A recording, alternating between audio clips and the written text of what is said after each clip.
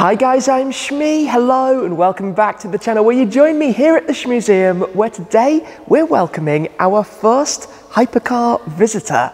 The team from Zenvo are about to arrive with the TSR-S, a brutal machine, an incredible hypercar. It has active aero with a wing that goes from side to side, along with some seriously aggressive design. Today we're going to be checking it out. They'll get here quite shortly. We'll pull the trailer inside, get it unloaded, and welcome the first hypercar to come here to my garage before we go and find out what it's all about.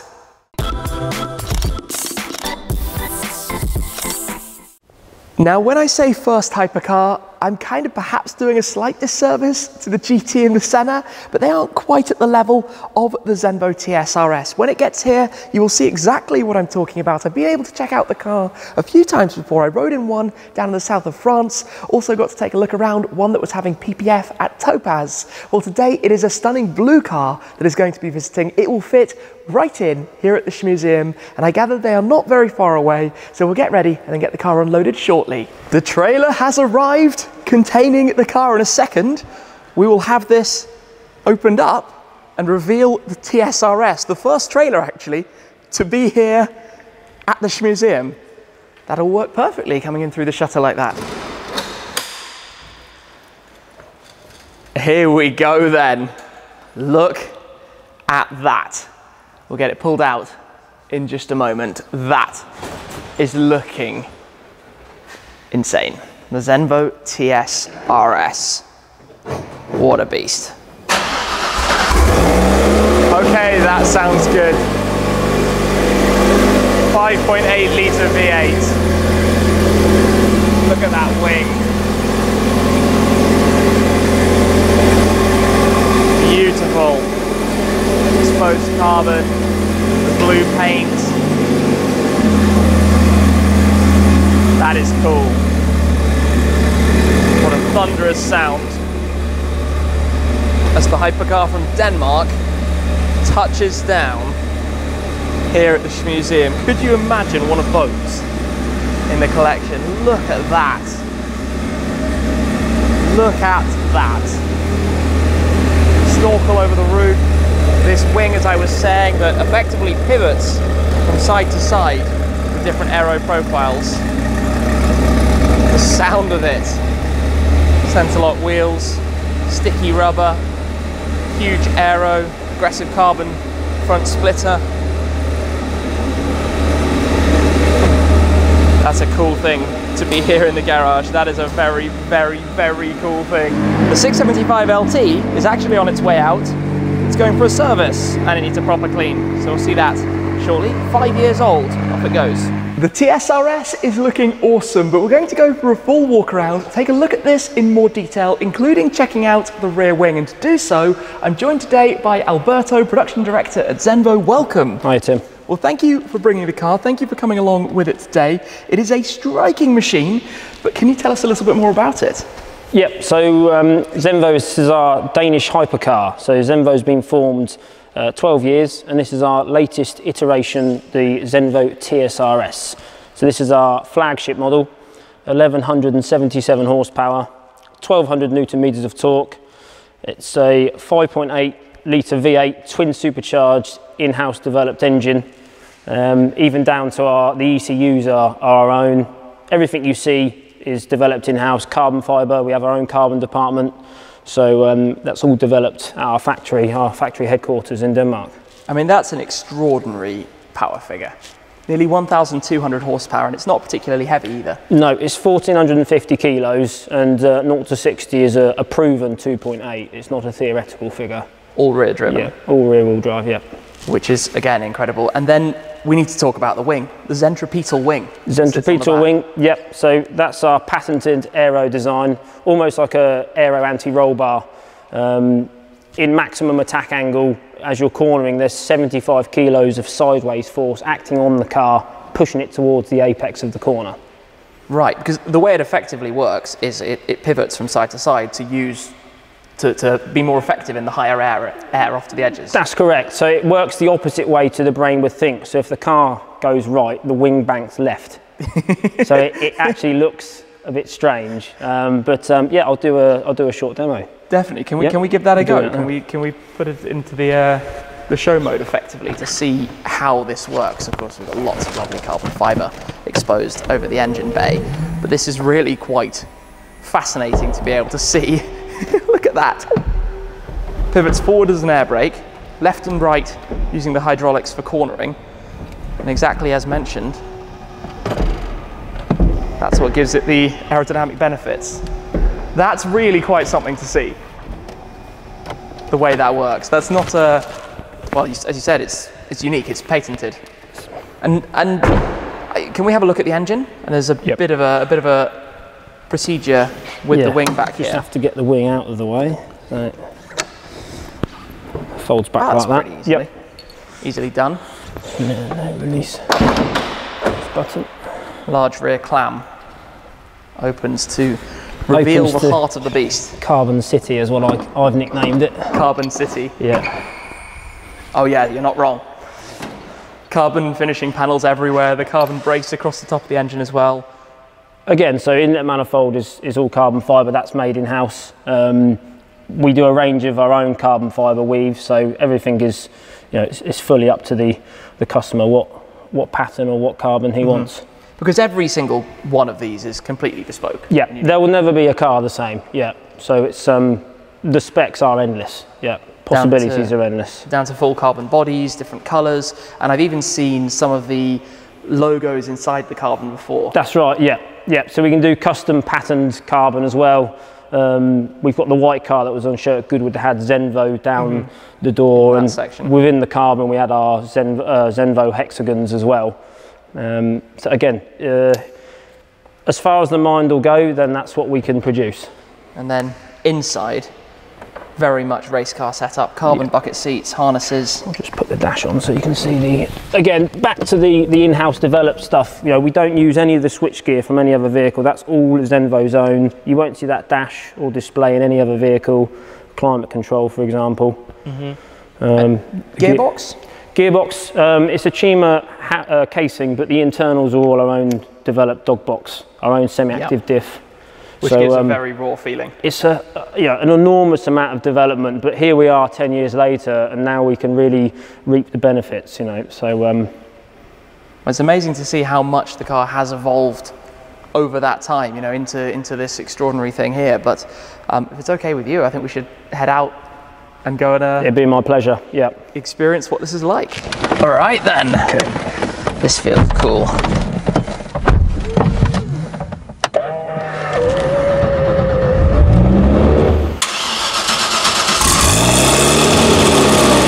And it sounds cool as well. It sounds really cool. So, little ride shotgun to get a feel for it. That's right. And then we'll swap around shortly.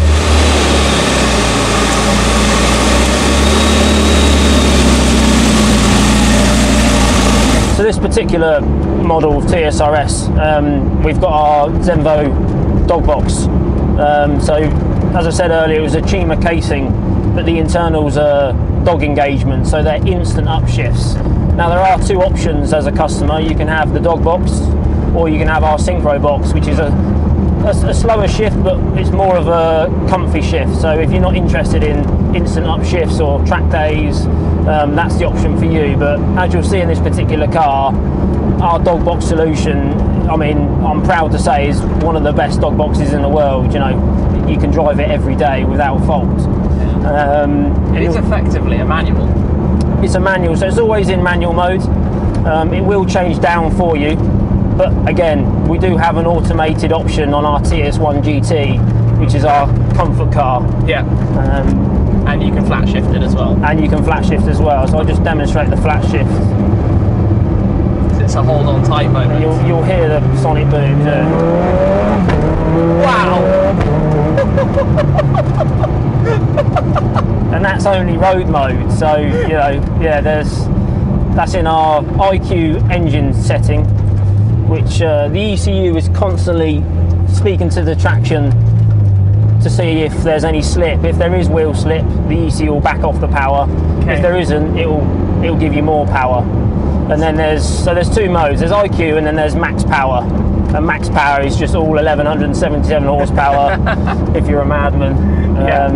So you have a few different driving modes. So we're in road at the moment. Yeah, so road, you've got 2 gearbox modes and 2 engine modes. So max power and IQ on the engine mode, and then road mode for the gearbox, and then race mode where the display changes. You get slightly more blip on the downshift, and every upshift is an instant shift. Yeah.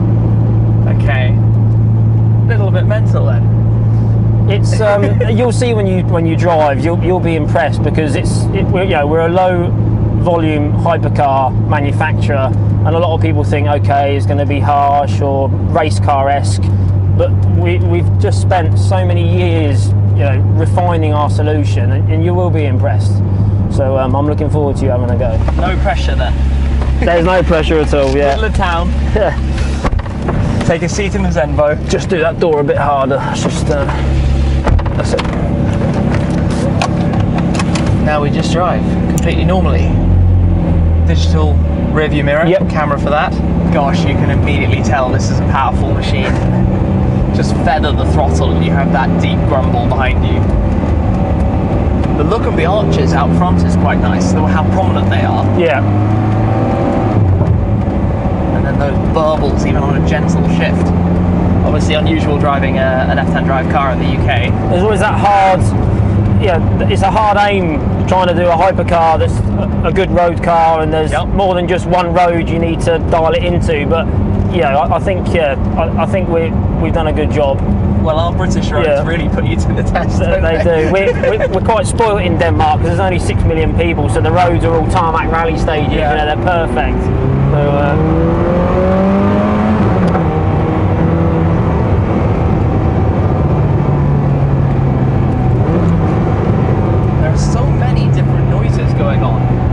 You hear the chargers whistling, and and then in theory you put your foot to the floor, and you have to be quite brave to go full throttle to get the sonic boom. There you go. Yeah. That is quite a feeling. Yeah, and you've got the wing flapping around in the back, which you can't miss in the mirrors. So it's an exhilarating experience. It's all about emotion. Yes. Yeah. I think that's something that's actually quite hard nowadays as well, because a lot of cars are becoming very, very clinical. Yeah.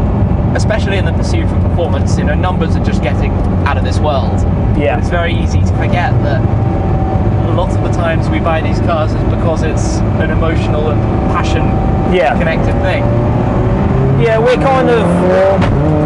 get told we're like an old school sort of car because it's very driver orientated, but back to your point, the new cars, it's less driver input now, as where we're still, it's all about the driver. Even if you look at the seats, everything's pointed towards you. You've got the blue of the matching seats for you. I'm in the passenger seat, it's all black. It's not about me, it's about you. That separation of the driver and passengers though. Yeah. Again, you can have the white car's got all the same interior spec, but trying to showcase what we can do.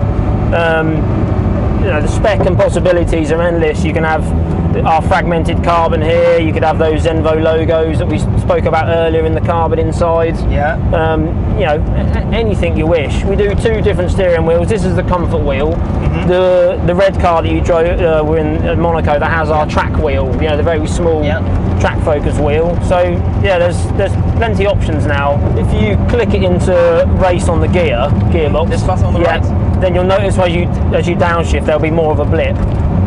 Yes, it just revs it a little bit. That's it. And then also when you're even higher, you get flames on the downshift as well. Okay. So and this camera here in the evening is what I call the flame cam, because that's all you see. Yeah. Really? Yeah. When you downshift, you draw your eyes up. That's it. And the upshifts as well. You just get this flash. Yeah. So every time you do the flat shifting and you get that sonic boom, you get a flame. That's a massive flame out the back. I think we need a slightly more open, faster pace. Yeah, we're in a bit of traffic, aren't we? Yeah. Not the ideal conditions, but sometimes it's also about what fun you can have in normal driving conditions. How a car makes you feel if you are just stuck in a traffic jam. I've driven 3 hours each way to see our friend Zach's garage. So I drove that all the way from Silverstone there and back. Cool. And it rained on me as well. So it's just, again, showing people that This is a usable hypercar. You can use it in the rain. You can leave it out overnight. If it rains, no problem. You know, you can jet wash the car. What do we have by way of luggage space? Luggage space, yep. You can fit 3 bags in the front. Not quite your golf clubs, but no. yeah, you can go away from a weekend, you know, to the Alps or something like that. I mean, I often talk about it all the time, but the dream's to take this across the Alps and just over a weekend. I mean, it'd be a fabulous trip. There's space for that. You know, you can fit a suitcase in the front.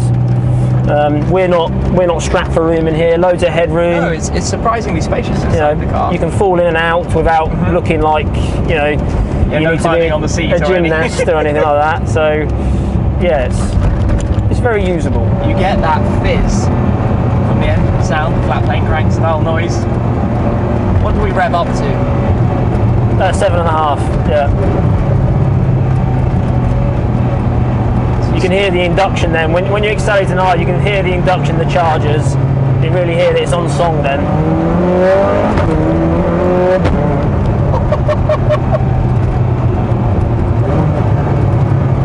That is a wild feeling. The road finally opens up. The noise of the superchargers. That's cool as well. We'll get it opening up even more coming out of the roundabout here.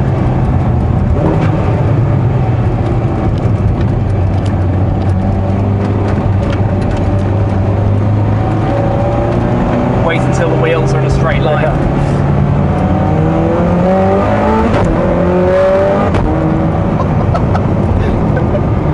I like that you're still smiling. Oh yeah. It never gets old.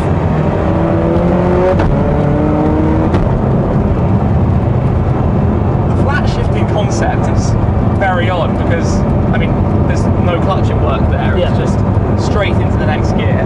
I mean, everyone talks about DSGs and DCTs. You can't get quicker than this. No. So that is why we went dog box, you know. Yes, you lose a little bit of sort of 3-point turn manoeuvrability, but the positives far outweigh the negatives, you know, for drivability. And the experience of it as well. Yeah. I mean, dropping it down into second gear.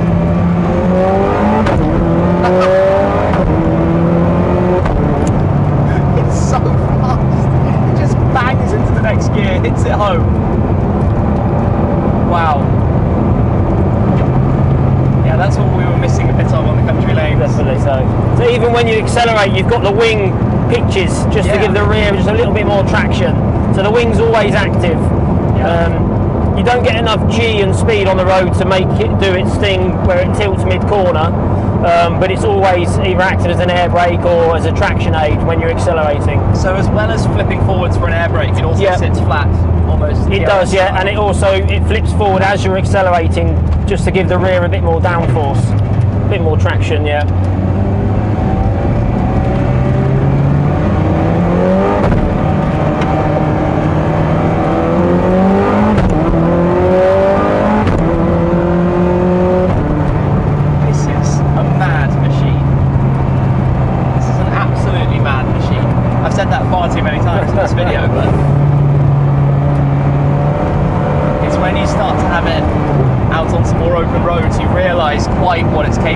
Yeah, well, we're doing about 70 mile an hour now, so that's when the car really comes into its own. You know, it's a high-speed car. It's designed to go fast, so obviously speed limits are limiting, and UK roads are limiting because of the quality of them. But you start to really feel the car dial itself in.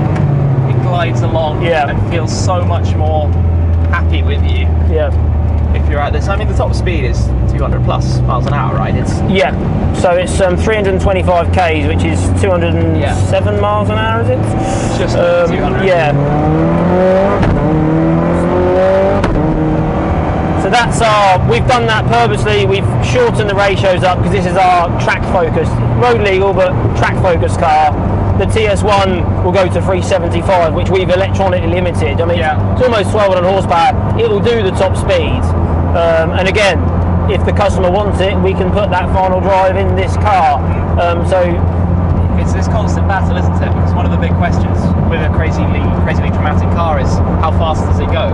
Yeah. But the more aero you stick on, the more you make it track orientated, shorter ratios, more downforce, but also more drag in a straight line. Yeah, I mean, as a road car, I'd far rather have a shorter ratio, because if we ever cut, you know, if you ever a challenge, shall we say that, we're going to accelerate. This thing accelerates like nothing else I've been in, you know. So yes, we're limited top speed, but where else are you going to do on the road that kind of speed? This will get there substantially quicker than a longer ratio car. So with the gearbox, obviously if you idle it down towards a roundabout, it will drop down through the gears. Does it have any equivalent of, say, a kick down or something like that, or you have to? No, you have to downshift. Yeah, you have to. Yeah. The sounds. The steering is nice as well. Yeah, hydraulic steering. So really, it's very light. It's a big car, but it doesn't feel like a big car. It is very light on the steering, so you got a lot of feedback.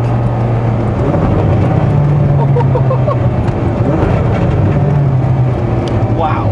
That is the only issue with a car like this. Is remember when you had your first dump valve on your turbocharged car, you were constantly changing gear to hear the dump valve. Yeah, this is a similar thing with the sonic booms. You know, you constantly want to hear the bangs and do this. Yeah.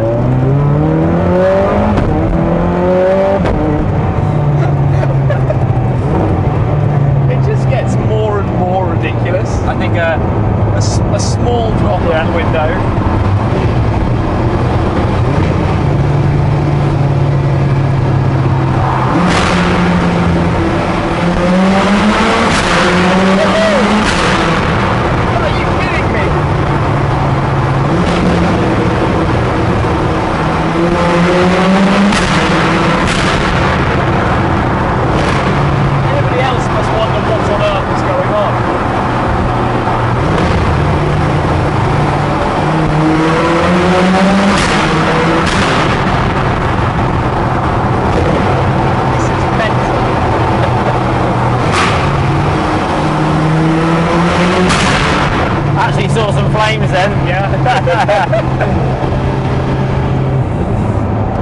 The cool thing as well about how you've got the shorter ratios is that you can get through second, third, fourth at sensible speeds and enjoy a few. Yeah, I mean, when I drive it on the road, I often find myself sort of in sixth and seventh, you know, just cruising.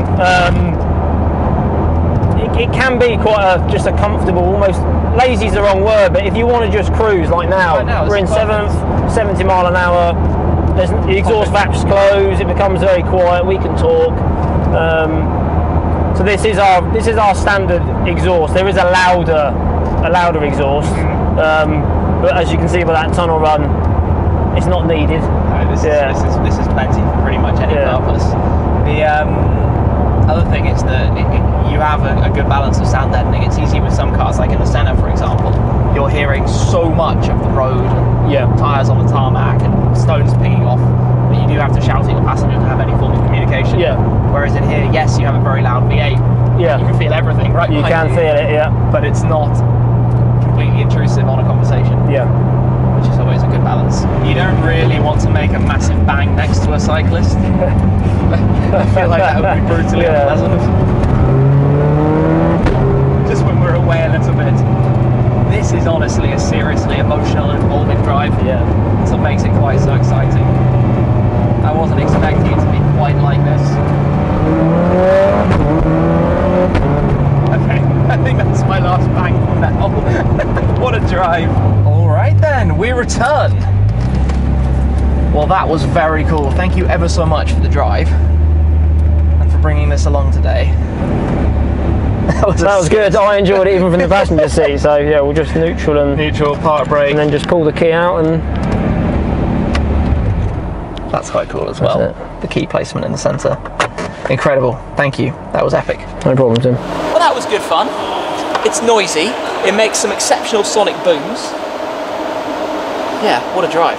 That's really, really an involving experience. Well, that was quite the experience. It is unlike any other hypercar, a totally brutal machine, as I described earlier, the Danish hypercar. I've never been to visit the home of Zenvo, but maybe one day that could be possible. But to drive the TSR-S, that, as we said, I had ridden in before, the red car a couple of years ago with trolls down in Monaco, but this today, out on some familiar roads, has just been an ultimate experience. I think it looks stunning as well. All of the aggressive lines, this paint color in particular, mixed with the silver wheels, of course, I would be a fan of that appearance, and learning a little bit more about it, about how it all works. So a big thanks to Alberto for joining there for the drive, for taking us around this incredible machine today. But I think that is pretty much all for now. The first hypercar, as I said, to visit here at the Shmuseum, if we're not counting those two, but I think debatable, we could say this comes to the height of exclusivity.